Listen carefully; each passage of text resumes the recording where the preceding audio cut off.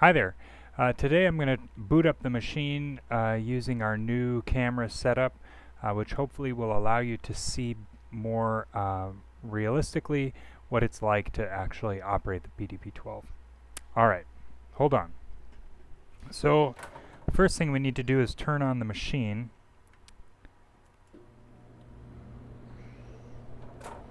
And unfortunately, you're not going to be able to see my face, but that's not really the interesting part. I'm going to be over at the console plugging in the rim loader so that we can actually boot the machine.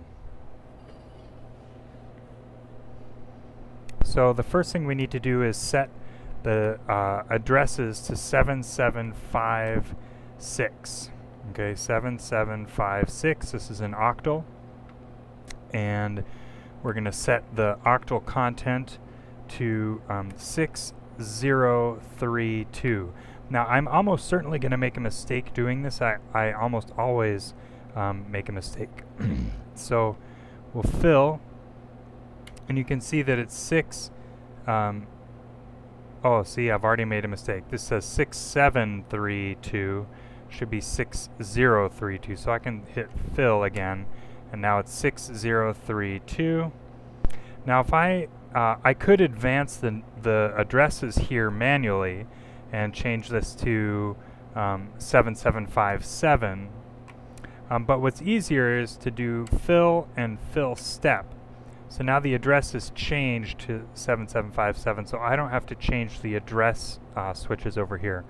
So now I want 6031. Okay, and then 5357. And if I hold down the fill step, I can see this 5357. Now it advances. And the next is 6036. 6036. And then 7106. 7106. And next is 7006. 7006. And then 7510. 7510.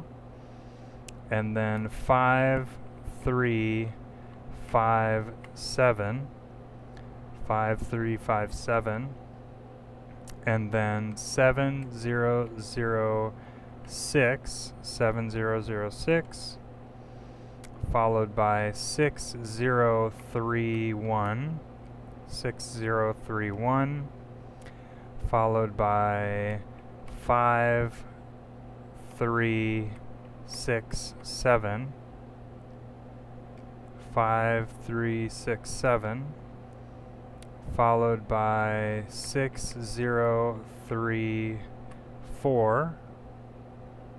6034. And then 7420. 7420. 3776. 3776. 3376. 3376. And then 5356. 5356. Okay, now we do IO preset. And now our left switches, the network address is still, or memory address is still 7756, which is where we started. And then we're going to push the start left switches button here, and that's going to start the program running at the address specified in the left-hand switches. But it seems like something's wrong, because that doesn't look right. No, something's wrong. Okay, so let's use this to step through the program. So if I go here, I see 7756, and here I have 6032, exam step 6031, 5357, 6036, 7106, 7006, 7510, 5357, 7006, 6031, 5367, 6034, 7420, 3776, 3376, 5356. Okay, so that all looks correct. So what else am I doing wrong? Let's see. That's correct. Looks like someone had us in link mode. So this switch here switches between link mode, so the instructions are in link state, or link machine language, and this is PDP-8 machine language. This machine does both. So that was, I think, our problem. Let's find out. So yes, and see, so I'm not sure if this is visible from the camera or not, but this button says 8 mode. This light says link mode, so we need it to be in 8 mode. So good. Now let's try to run the program. Start left switches. We're in 8 mode. Reset. Start left switches. What is wrong? 6032. Yeah, that's all right. Unless did some of these other switches get reset today? Somebody was touching the machine earlier. These are all right.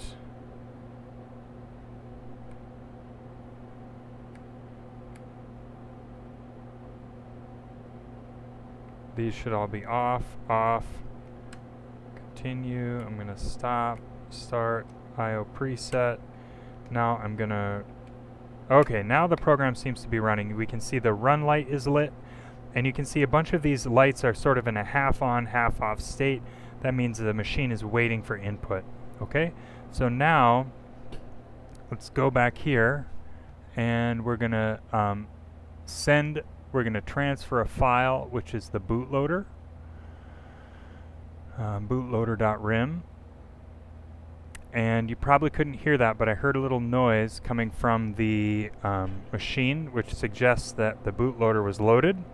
So I hit stop, IO preset again, go back to start, and now over here on the machine, I need to start the disk drive, which should already be running, but I'm going to restart it just in case that matters. So this is our virtual disk system that's connected to the PDP-12, and it basically is pretending to be a hard disk over serial. Okay, so now what we should be able to do is hit start 20, which will try to boot the machine from address 20, which is where the bootloader.rim that we just loaded expects things to be. Okay, so let's give this a shot. And if this works, then the machine will boot into OS 8.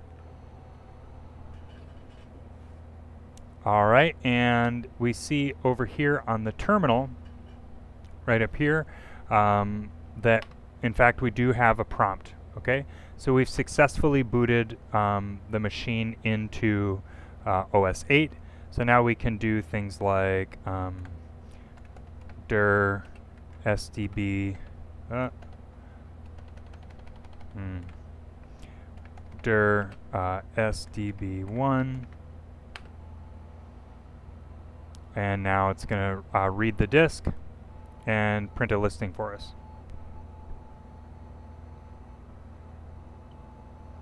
Good time for a coffee break.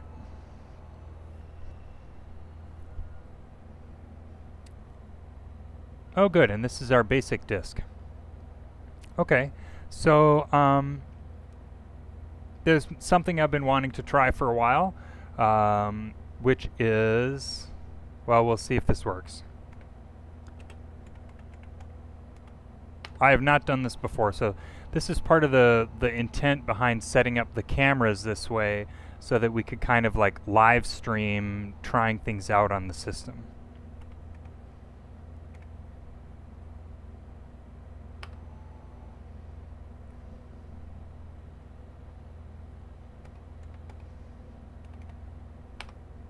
All right.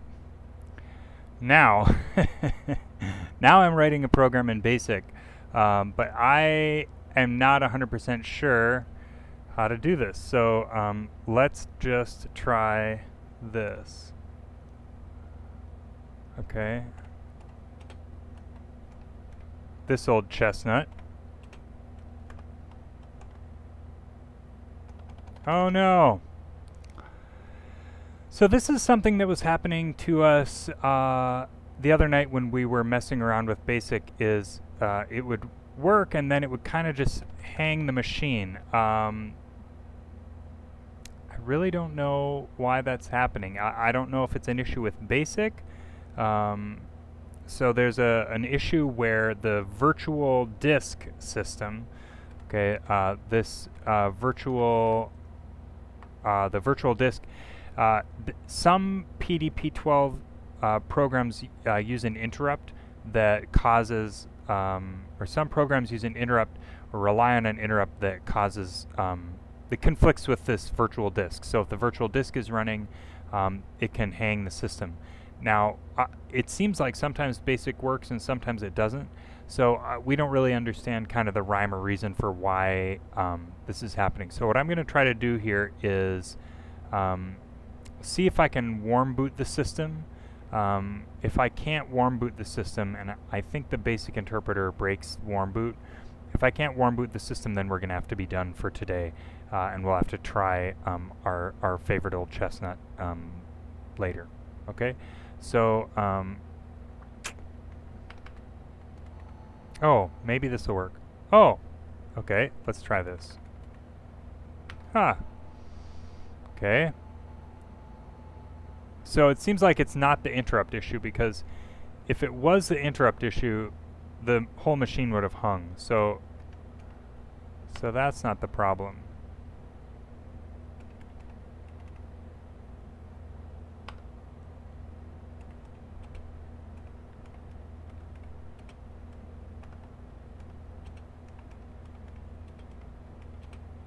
Maybe actually it wouldn't have hung the whole machine, now that I think about when we've experienced this issue. Now, I don't actually know if we have to end this command with anything, nor do I know how to end a line without a new line. So we're going to have to see how this goes.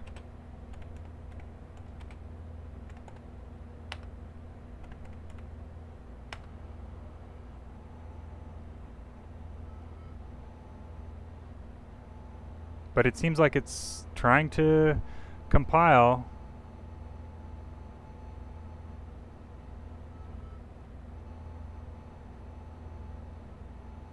We'll see what happens. We got an error, ME. So what is that error?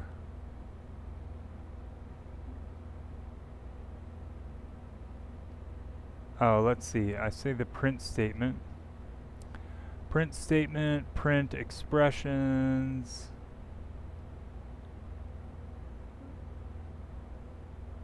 Examples, print ABC, print strings, print number of years, semicolon. Maybe I needed that semicolon. I don't know. I don't need a semicolon here, so we'll see. But let's see what that error ME is.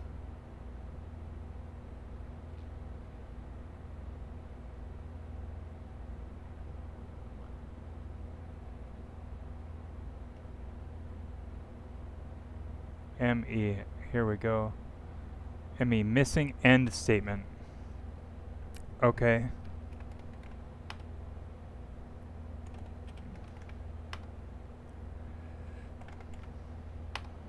Let's see if this works.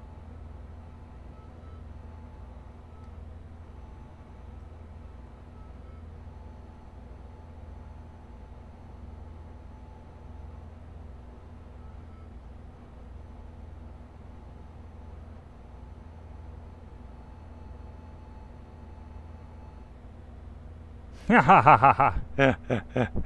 right. All right. Okay. So now, all right. Now I've got the taste for it. I'm so glad that somebody put in the text here. Okay. So I wonder if this 10 print, oh, and it's hung again. Huh. Yeah, I don't understand why that happens sometimes. Well, next time we're going to figure out how to do print statements without a new line. Okay, so I'll read the manual and we'll give that a shot. But now I'm going to watch this video and see just how bad the audio lag is. So that'll be interesting. All right, if you ever see this, thank you for watching.